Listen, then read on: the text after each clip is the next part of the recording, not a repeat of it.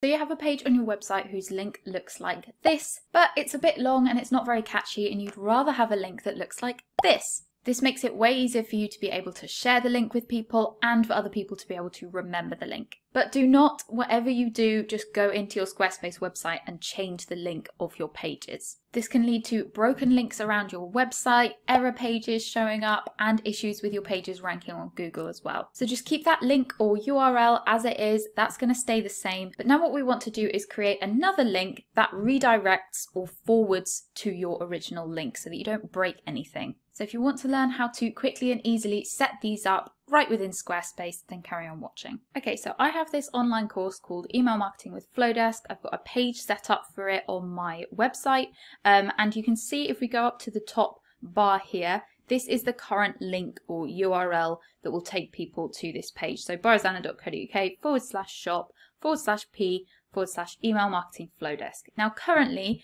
that link isn't very shareable, it's quite long, it's not very catchy, it's going to be really hard for me to be able to remember to tell people what it is, and it's going to be basically impossible for people to remember what that link is.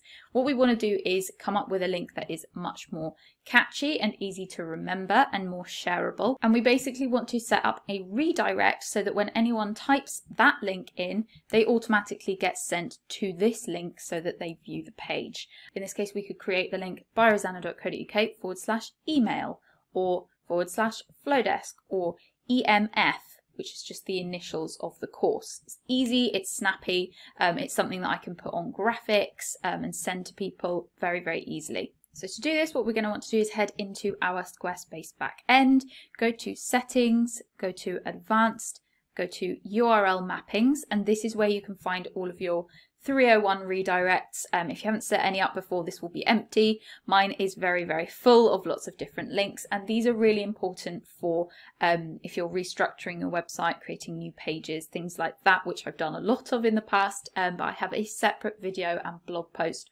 all about 301 redirects and how to set those up if you're looking at deleting pages, stuff like that. In this case, just follow my steps. You don't need to worry about it too much. But if we scroll down to the bottom, we first want to start a new line. Obviously, if you're starting from fresh, you won't have anything there. And we first want to type in the link that we want to be using. That shortened, pretty link that's easy to share. So I'm just going to go /EMF. The initials of the course, and you don't have to put in the rest of your domain, boroughzana.co.uk. That's just assumed that that will be there because I'm working on this site. And then we want to add in some characters just to tell Squarespace that we want to forward this link or redirect this link to the actual link of the page, which is this long one. So you just have to type in some characters. It's part of their formula. You can see some examples down here, but you just need to go space, hyphen, and then forward facing arrow character, space, and then we need to copy in the URL slug or the end of the URL for the actual page. So this is everything after your domain. My domain is boroughzana.co.uk, so everything after that we now need to copy, including the /. So just highlight all of that, copy that, and then come back in to paste it in. What this redirect is saying is that boroughzana.co.uk /EMF should be a link that forwards to boroughzana.co.uk /shop/p, etc., etc. Now, the next step is really important. You need to add a space at the end after you've pasted in that original link, and then the numbers 301, and that's just to do with the type of redirect it is. Really important that you add in that step, and then just click Save. So what that now means is we've created this kind of branded shortened link. If we go into Google or just into the top bar here and just type in boroughzana.co.uk /EMF and click Enter, that is now going to take us to the page. It's automatically redirected us to that original link because we've set it up in the URL mappings area. And that's all you have to do. I can now go and share that link, boroughzana.co.uk /EMF.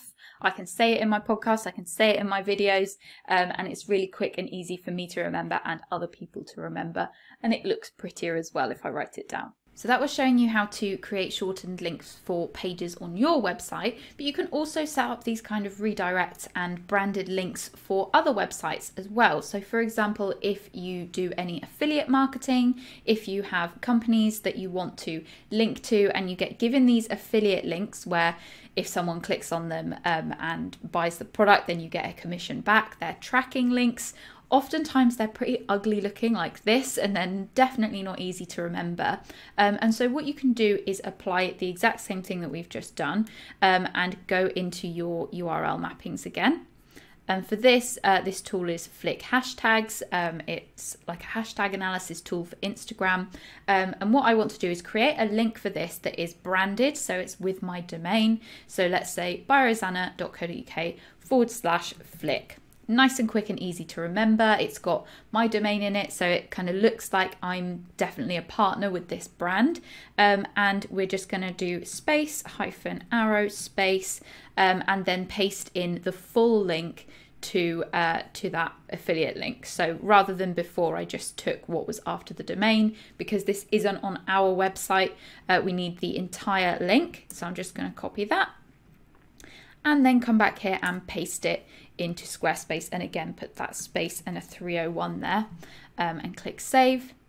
And now if I was to type in byrosanna.co.uk/Flick into my search bar, that would then take me straight to the Flick landing page, and it's using my tracking link as well. It's just redirected to the link, so any sales or commissions and stuff that I get from this, it will all be tracked back to me, because it's just redirecting people to that link. It's not changing anything at all. So that's another use that's really handy for creating memorable links to things. Give this video a thumbs up if you found this helpful, and I will see you again next week with another video.